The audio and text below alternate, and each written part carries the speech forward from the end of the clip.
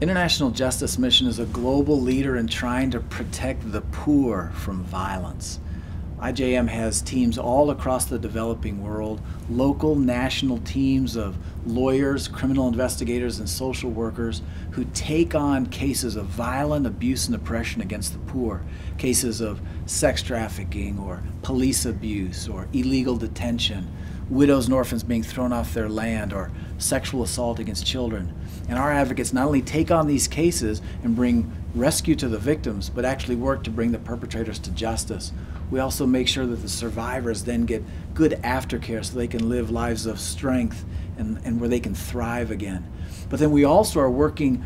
through our local teams there to begin to transform what's broken in the local law enforcement system such that it doesn't protect the poor from violence. And we can actually now see it's possible to change the local law enforcement system so it goes from a place that's protecting those who are violent to actually protecting those who are victims of abuse, and to actually bringing rule of law and bring a capacity for the poor to be safe enough to thrive.